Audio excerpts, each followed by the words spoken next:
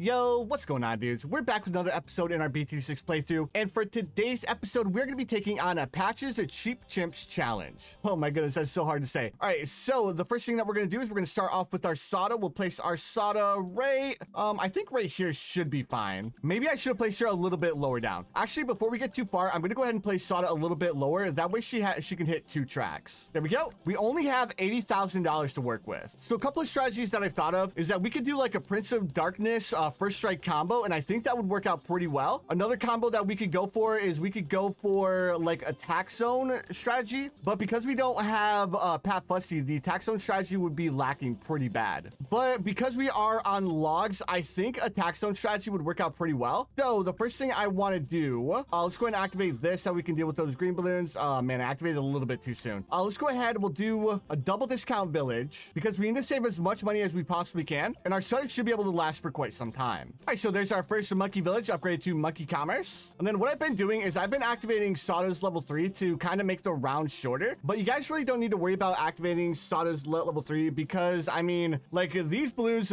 take a long time to circle around the map. So even if you use like a Sada's level 3 mid round, you'll pretty much guarantee to have it back by the next round. All right, so round 20, let's go ahead and buy ourselves another monkey village. And guys, I know we don't really have a solid defense, and it's going to take a long time to beat these first couple of rounds because of how long the track is. But again, we want to save as much money as we possibly can because we only have $80,000 to work with. All right, so round 23, we have our double discount village. All right, so now that we have the double discount village, I'm going to go ahead and grab myself a tax shooter. We'll place this tax shooter right here, and don't worry too much about the range because once we upgrade this village up to primary mentoring and primary training, we don't need to worry too much about the range because it will increase the range of this tax shooter. Oh, but you know what? I just remembered I don't have the tax zone unlocked. That's not good. So I just messed up a little bit by placing down the tag shooter. Let's see here. What can I replace the tag shooter with? We can replace it with the glaive lord. I think the glaive lord and the permacharge would work out really well. So instead of doing the tag shooter, let's go ahead and grab ourselves a boomerang monkey. Luckily, we have enough room left here for the boomerang monkey. Let's go ahead and upgrade it up to a turbocharge. But we are going to need to activate Sada's level 3 on round 28. On top of that, I kind of got flustered there for a second, so let's go ahead and grab ourselves a alchemist here. We'll go ahead and place the alchemist here. We'll swap it over to targeting strong for the next round, and then let's start saving up for a turbocharge. I mean, obviously this isn't the most ideal circumstances here because I originally wanted to go with the tax zone and like the permacharge combo or something along those lines, so we'll definitely have to come up with a replacement tower for the tax zone. All right, so let's go ahead and upgrade this boomerang monkey up to glaives, and then we'll save up for a turbocharge. All right, so round 37, here's our turbocharge. We have $68,000 to work with here. So with that $68,000, we can buy ourselves an MIB. Also with that money, we could grab ourselves a stronger stimulant. We could grab ourselves primary mentoring. Let's see here. All right, so we have a $33,000 to work with here. Let's go ahead.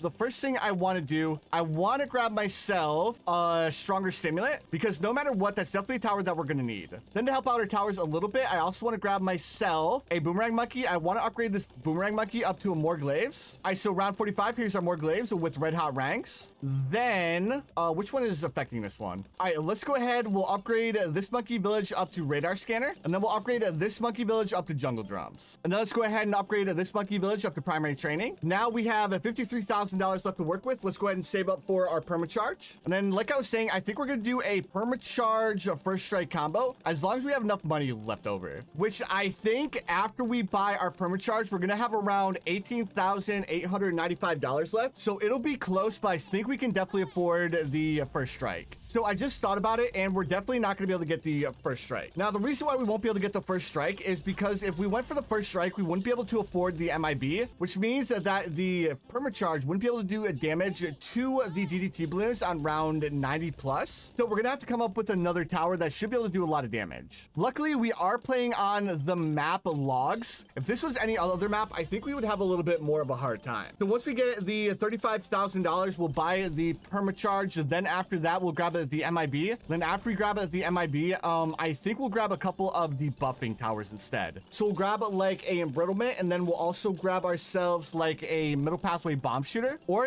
instead of going for that, we could also go for like a destroyer. I think a destroyer would work out pretty well too. All right, so round 65, let's buy our permacharge. We have $18,000 left to work with. Let's go ahead and save up for the MIB now. Round 69, let's buy our MIB. Round 70, let's buy primary mentoring to give our towers more range. Then we only have $10,000 left to work with. Unfortunately, that means we're not going to be able to get our first strike, but what we can do is we can buy ourselves a ice monkey here, and we can buy embrittle. Oh no, I don't have embrittle unlocked. Oh, dudes. All right, so we're gonna have to do without the embrittle. Oh, bro. And you don't even get any experience on your towers from this either. That's so dumb. All right, so what other combo can we go with? We have a $9,620 left to work with after wasting money on the ice monkey. Oh, dudes. First, before I do this, we don't have destroyers, so that combo's out of the question. I guess I'll just think about what towers we can go for. I guess we could go for like a dragon's breath. A dragon's breath would work out pretty well. We could also go for a spike factory, because a spike factory might work out pretty well too, because we can place it like right here, so it will cover all of the tracks and it'll have enough time to place down a bunch more spikes. Oh, speaking of spikes, we could actually go for the middle pathway spike factory. Oh, we don't have the spike storm. Okay, never mind. Oh, dudes, never have I ever been so upset for not having towers unlocked. You know what? I guess for the only option we really have is to go for the spike factory, the top pathway spike factory.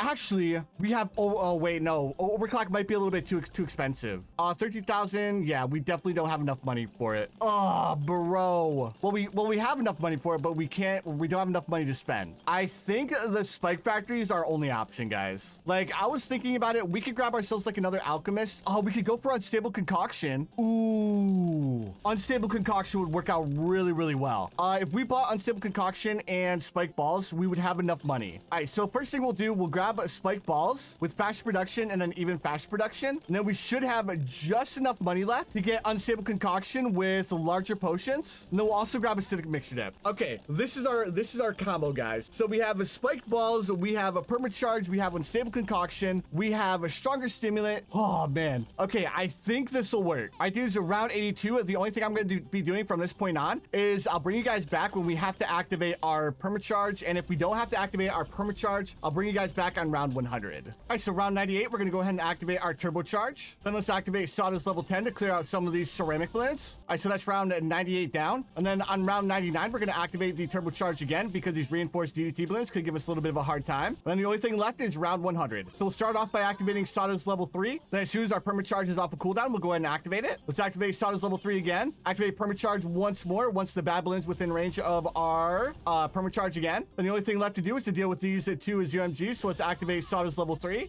And then by the time these BFB balloons get within range of our permacharge again, let's go ahead and activate our permacharge ability once more. And there you have it, dudes. That's a super simple chimp strategy for Patch's Cheap Chimps Challenge. If you guys enjoyed, make sure you guys hit that like button, and I'll see you dudes in the next one.